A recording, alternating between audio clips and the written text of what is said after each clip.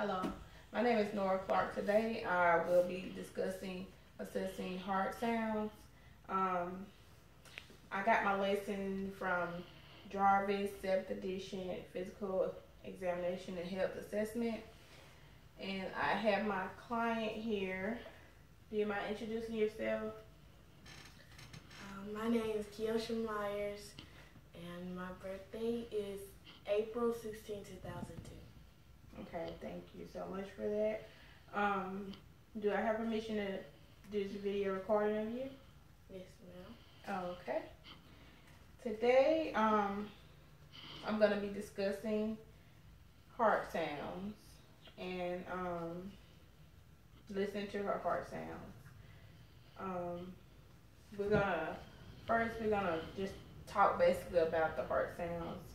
When listening to heart sounds, you make sure that you do the inspection first, and then you're gonna do palpation. And normally it would be percussion, but normally right now they're not really percussing the heart. Then we're gonna do auscultation of the heart.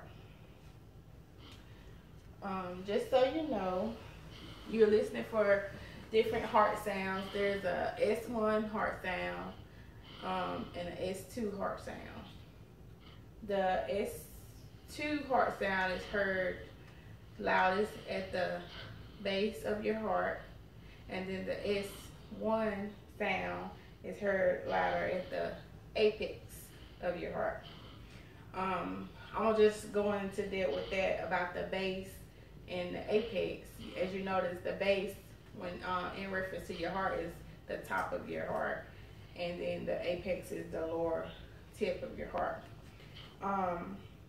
The S1 sound that you're gonna hear is gonna be the closure of your AV valve, which is your mitral and your tricuspid valve, and the S2 sound is gonna be the closure of the semilunar valves, which is the aortic and pulmonic valves. Sometimes you may also hear a splitting of the S2 sound, like when you inhale deeply, it can cause the aortic and the pneumonic valve to close at two different times, and it kind of throws off the closure sound, so you'll hear a splitting there.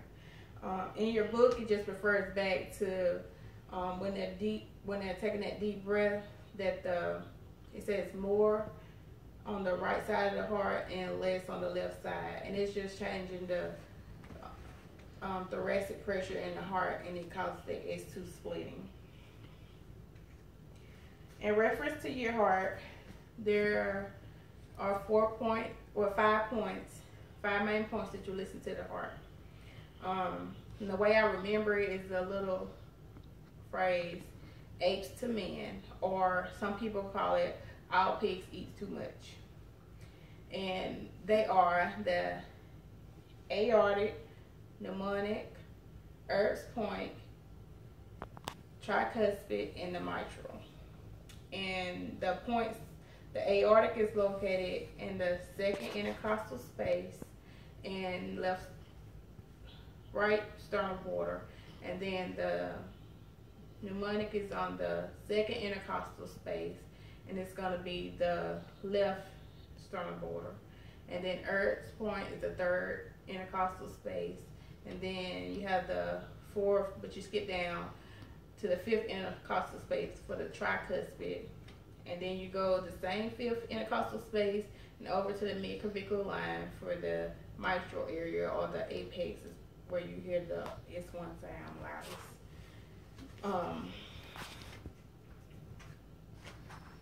Also, when you're listening to heart sounds, you may sometimes hear extra, or sometimes called abnormal heart sounds. It's the S3 is one of the abnormal heart sounds, and S4 is another. You hear those mainly in the mitral area, and S3 is sometimes you hear it normally in young adults, growing children, or women in their third trimester of pregnancy. And the S4 sound is going to be a low pitch vibration that you may hear at the end of diastole just before S1. Just to go back on that, I'm talking about heart sounds. That S4 sound in older adults, sometimes you'll hear that just because they're older and their heart is a little older, but that doesn't necessarily mean that they have cardiac problems going on. Also, you may hear more systolic murmurs in older adults. That doesn't really mean that they have cardiovascular problems. Let me backtrack just a little bit when I was talking about the apex of the heart. Just FYI, some more information. In infants, when you're listening to that sound, it's going to be in the fourth intercostal space, and it's going to be lateral, the mid-clavicular line. And then that's from infancy to about 4 years old. And then from 4 to 6, you're still going to listen in that fourth intercostal space, but it'll be more mid-clavicular. And then from 7 and up, that's when you'll start by listening. Well, you'll start listening to the fifth intercostal space, mid-clavicular line.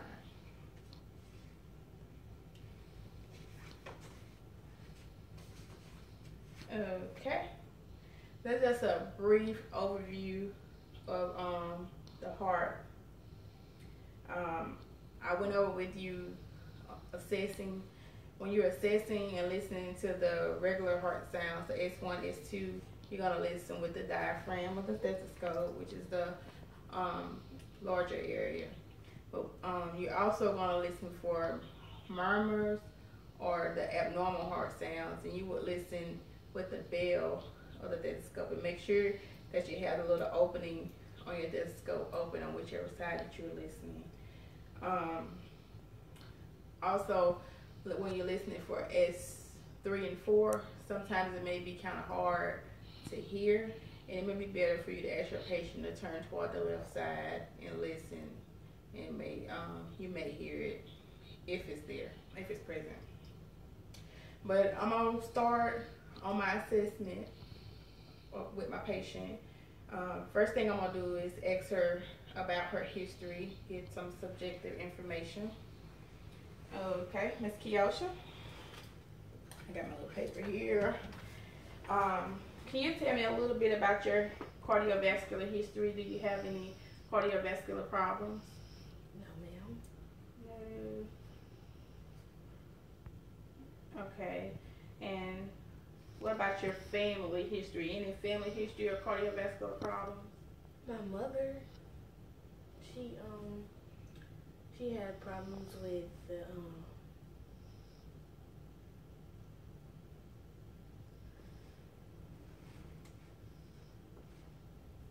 If you don't know exactly? Okay, but you think she had some problem? Do you know particularly when, what time? When she was pregnant. She had some cardiovascular, maybe some heart problems. Okay, I just know that we had some heart problems with her mother noted, and she didn't know exactly what, but her mother had some cardiovascular problems during pregnancy. Are you having any chest pains or shortness of breath or headaches, dizziness, anything like that right now? No, ma'am. No? Okay.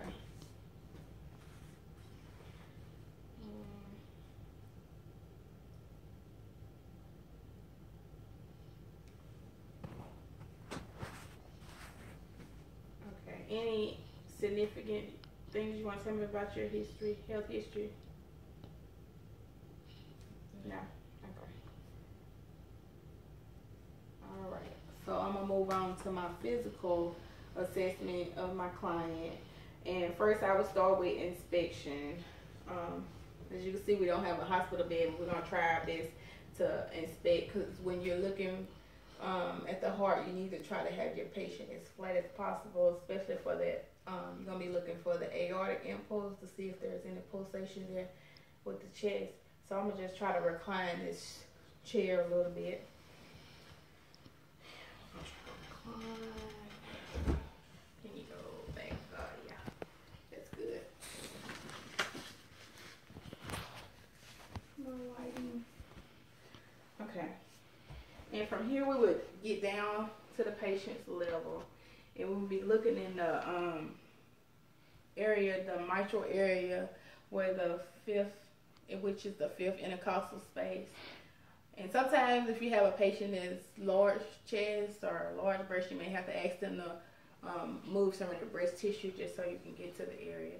But you would just kind of look for the area, looking for a pulsation. And sometimes you may not see it, especially if the patient is larger, but more so in the smaller patients, you'll see that pulsation. But also you can feel for it. So you can just feel in that area.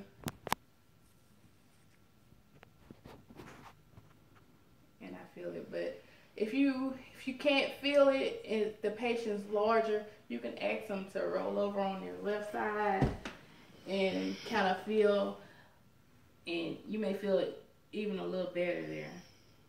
Okay, rolling over to that left side just kind of brings the heart a little closer to the surface and makes it possible for you to hear.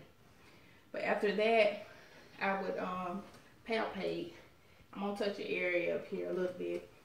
It may be a little uncomfortable, but I'm gonna palpate. And here I'm feeling for any vibrations or thrills. And I would do each area, the second intercostal space. Just let me show you, just in case you don't know how to find the intercostal space. You would find that sternal notch there, and you would actually count your ribs. You'll count 1, 2, and in between the second and third rib, that's your second intercostal space. And you would just palpate those areas. Then you go down to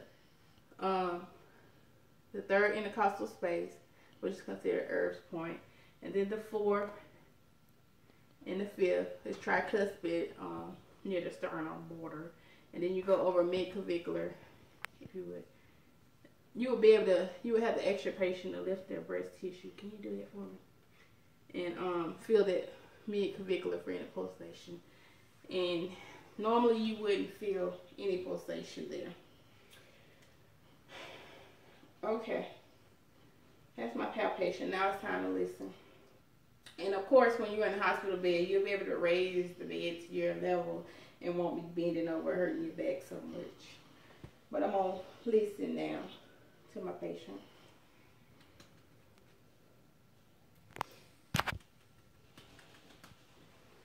And if I need to, I will find my place again, but I kind of know where it is, the second intercostal space. I'm going to listen for that aortic heartbeat.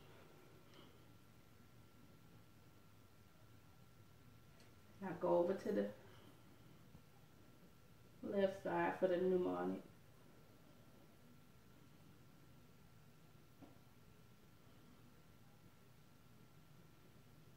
Okay, and remember that I said that the S2 sound is heard loudest here.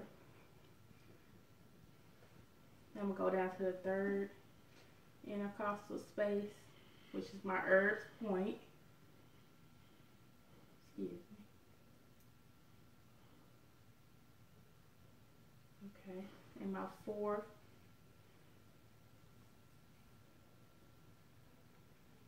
And then my fifth. It's going to be my tricuspid.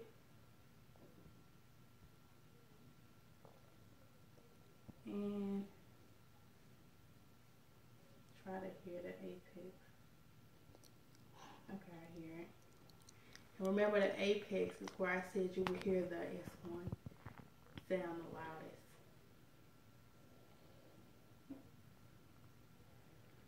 Okay, and then in that same order, I'm going to turn over to the bell, and I'm going to listen to my murmurs or my extra heart sounds. Listen for murmurs, not saying that they are present.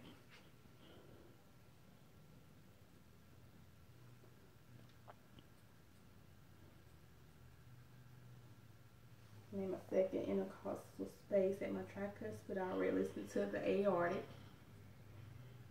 Back to my Erb's point. The tricuspid. And mitral. And here I would also ask my patient to roll over to her left side again so I can listen for the S3 or S4 sound. Can you roll to your left side for me?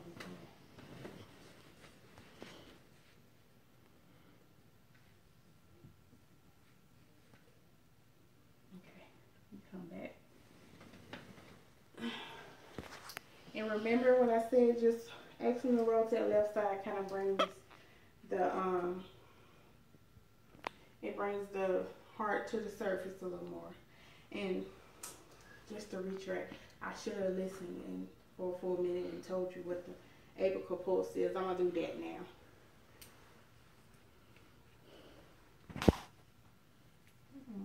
With the diaphragm.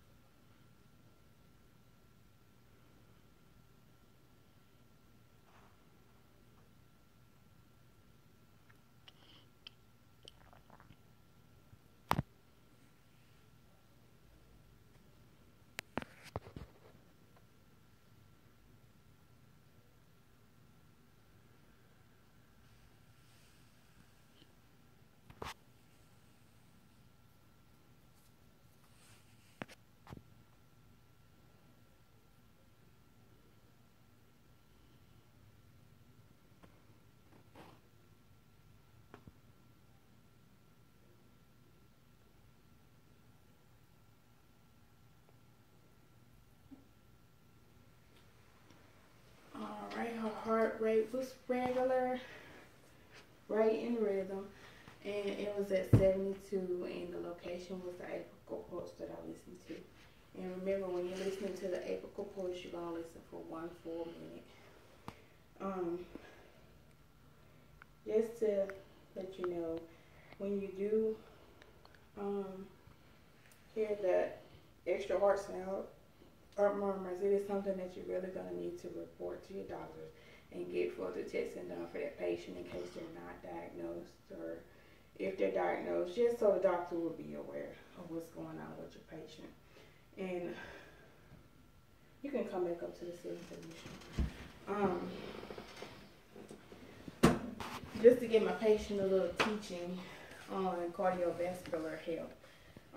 Just so you know that you told me you didn't know what condition your mother had, but just knowing that you have a family history, just so you will know that you will be at risk due to family history for developing heart problems, because genetics is a condition, a risk factor for cardiovascular problems.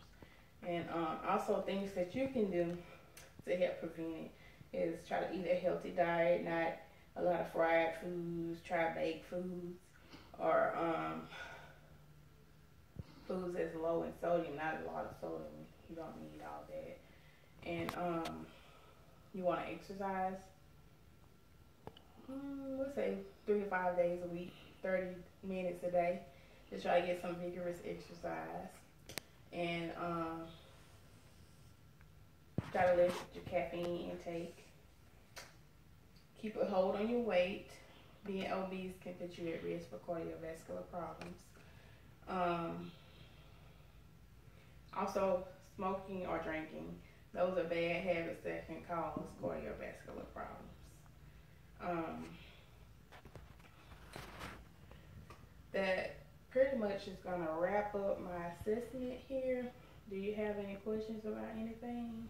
No, ma'am. No? Just trying to recap, see if I missed anything. I don't think I did. I hope I did well and the assessment was good for you guys and it helped you guys. That's it for now. Thank y'all.